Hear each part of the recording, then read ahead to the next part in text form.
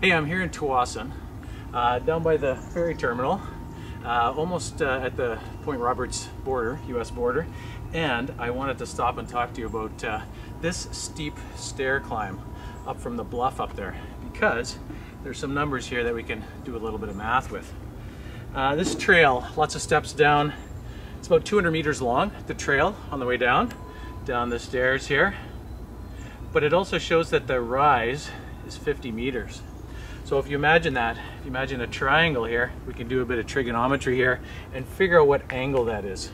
The average angle, the angle of inclination that you have from the bottom here. So we're gonna assume this is 200 meters and this height is 50 meters, and we can figure it out. Now, what we need to figure it out is a binder and a calculator. Fortunately, I have those two things right here. So let's, we have this right triangle here, roughly drawn, looks like this. We're imagining that's a right angle. We're imagining this rise is 50 meters and that our distance on the trail, imagining it to be a triangle, is 200 meters. And we want to know this angle here. Well, we're going to call it, as the Greeks usually do, or everybody, call it theta. We have our opposite. This is our opposite side. And this side is our hypotenuse. So we can write a little trig equation here.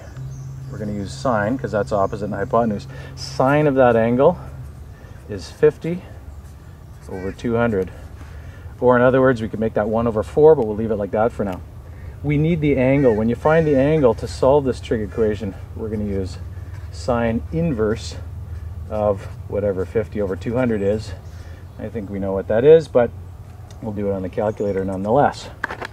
So make sure your calculator's in degree mode, degrees. We're gonna punch that in right now. Sine inverse 50 divided by 200 gives us that 14.5 degrees roughly, and that is our angle. All right, roughly speaking.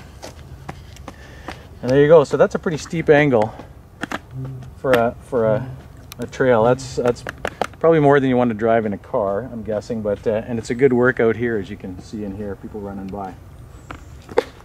All right, that's using trigonometry to find an angle when you know two of the sides.